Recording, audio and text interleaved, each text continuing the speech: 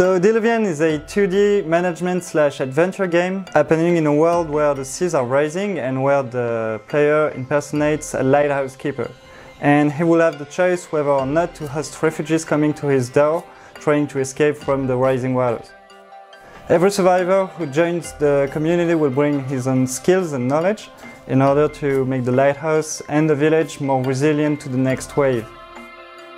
Breaking away from the current trends in most survival games, which are apocalyptic or survivalist, we aim to create an experience based on community and resilience and mutual aid mostly.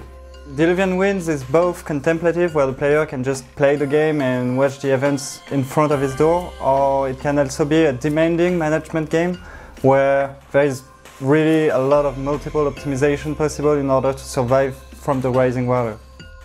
So we've just started the development.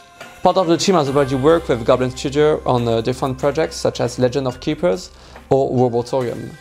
Alembic Studio is a young team composed of recent graduates, and we are very grateful about the trust that has been given to us on this first project. We are very excited to reveal more soon. Please follow the game on Twitter @Diluvian Winds, and also go check our Bright News team page.